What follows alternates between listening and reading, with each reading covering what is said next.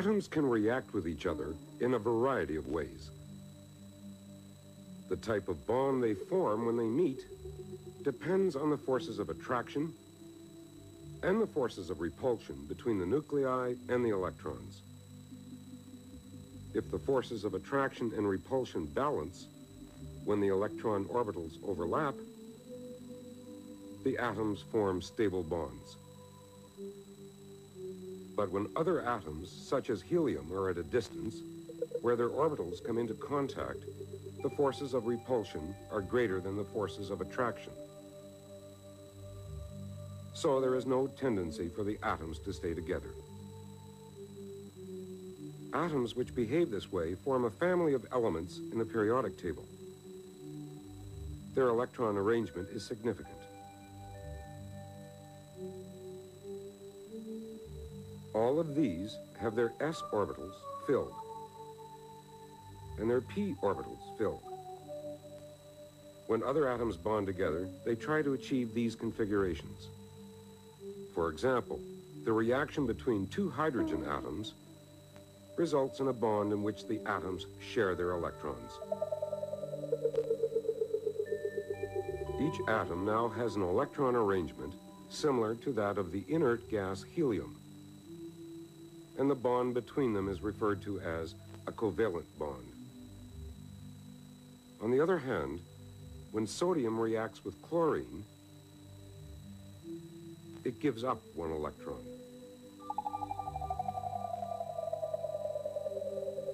The loss of an electron leaves sodium with a full 2p orbital and the same electron arrangement as the noble gas neon, while the chlorine ion gains an electron to produce the very same arrangement as argon. The electrostatic attraction between them is called an ionic bond. What if one chlorine atom encounters another chlorine atom? How would they react? Each chlorine atom has a strong attraction for its own electrons. Each atom requires one additional electron to achieve the electron configuration of argon. The chlorine atoms achieve this by sharing one pair of electrons, forming a diatomic molecule of chlorine. Consider two oxygen atoms. We find that each atom must gain 2 electrons to acquire the electron configuration of neon. The oxygen atoms achieve this by sharing 2 pairs of electrons between them. This produces a diatomic molecule of oxygen held together by a double covalent bond. 2 atoms of nitrogen will also form a bond. But each nitrogen atom requires 3 electrons to acquire the electron configuration of the nearest inert gas, neon. This can be achieved by sharing 3 pairs of electrons. The result is a diatomic molecule of nitrogen.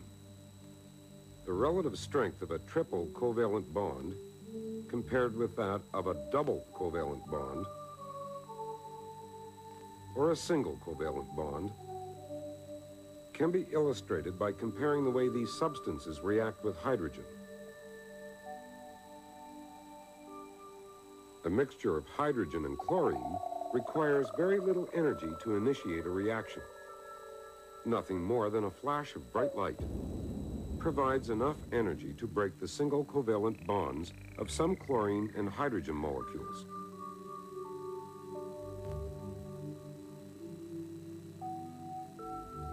Since diatomic molecules of oxygen have a double covalent bond, more energy is required to break the bond. A flash of bright light will not trigger the reaction.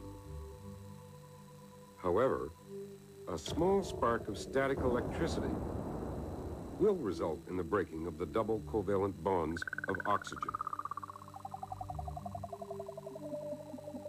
Diatomic molecules of nitrogen, with their triple bonds, will not react when exposed to light or electrical sparks, but only when heated and placed under pressure. Even then, the reaction isn't explosive. Let's have another look at the reaction between chlorine and hydrogen. The product of the reaction is hydrogen chloride. Hydrogen needs one electron to form the electron configuration of helium, and chlorine needs one electron to form the electron configuration of argon. As a result, a single covalent bond forms between them. The chlorine atom has a stronger attraction for electrons than the hydrogen atom. As a result, the shared pair of electrons spends more time near the chlorine nucleus than the hydrogen nucleus.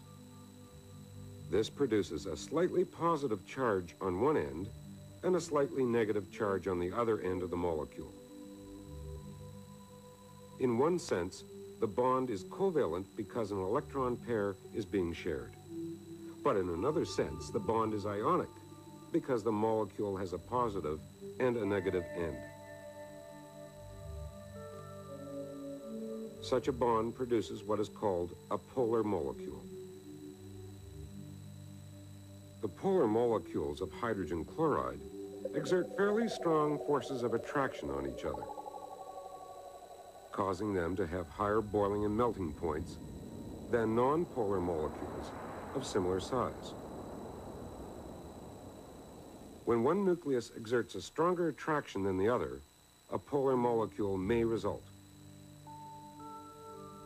But it doesn't always happen this way. Carbon, as an example, needs 4 electrons to acquire the electron configuration of the noble gas neon. The atom is often in an excited state when it reacts, which means that one of the 2s electrons moves to a 2p orbital. The carbon atom can then form single covalent bonds with each of the 4 atoms of hydrogen.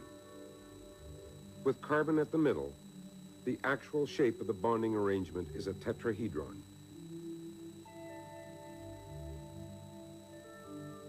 Since carbon atoms can form bonds with each other, as well as with hydrogen, an endless number of hydrocarbon compounds are possible. Even though these hydrocarbons are all non-polar, there are still small forces of attraction between them. The larger these molecules are, the larger the attractive forces. The strength of the attraction has a direct bearing on their melting and boiling points. Methane, a small molecule with small attractive forces, boils at a very low temperature. Larger pentane molecules, with greater attractive forces between them, boil at a much higher temperature. Carbon also has the ability to form covalent bonds exclusively with other carbon atoms to form diamond. The entire crystal forms a giant molecule and is referred to as a covalent crystal.